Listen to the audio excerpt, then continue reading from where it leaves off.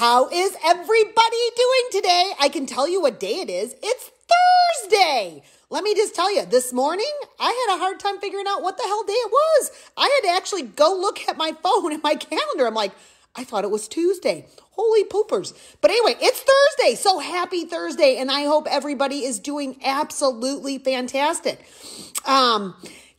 And it is a crazy time. It's uncharted waters. We've never experienced this, and it is a crazy time. There's no doubt about it. But are you making your time useful? Or are you just sitting there eating bombs saying, ooh? So, okay, here's my question today, and I'll actually make a post and you can answer it on that post. Because you know me, I love to do drawings. I love to give stuff away, and I might probably give some away. So while we have this time of being shut in and, practicing safety and health first, been talking about health for a long time, I have. Anyway, while we've been doing this, I want to know, what 3 things, because of this shutdown, because of the coronavirus, are good and that you're grateful for that's going on? I want to know 3 things. I'm going to make a post, but you know what? I can think of 3 things easily. Well, one is my hair. The fact that I don't have to, you always know when I shower, because that's when I'm doing a live. So I don't have as much heat and damage to it. I'm not blow drying it as much. I'm not straightening it as much. I'm not coloring it as much, obviously. So guess what? My hair is going to get a lot healthier. Another thing that I absolutely love is we are forced to be in the house. I don't think that's a bad thing all the time. I got teenagers. I do want to know this answer in these comments. What's your answer for keeping teenagers in? That's been really interesting and hard because they definitely don't get it. They feel like they're totally invincible.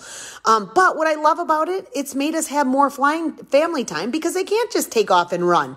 So today we'll all work on projects a little bit and then we'll take a break and we'll play games or watch a movie and then we'll go back to work. And so I love that this has really given us a time to spend with our families hugely.